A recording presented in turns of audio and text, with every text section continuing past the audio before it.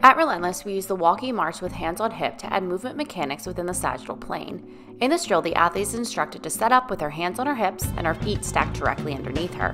As she initiates her movement forward, she should have a small forward lean as she drives her knee forwards and finishes her march with her foot back directly underneath her torso.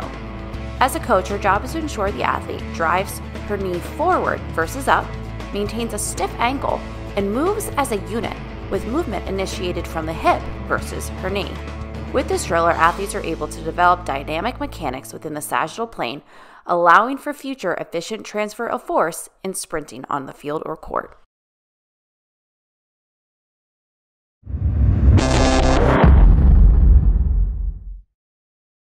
This is Relentless Athletics, bringing the female athlete her best performance through science. If you like this video, be sure to like and share it. Also, be sure to subscribe to our YouTube channel. For more science on female athlete development, check out our website at relentlessathleticsllc.com.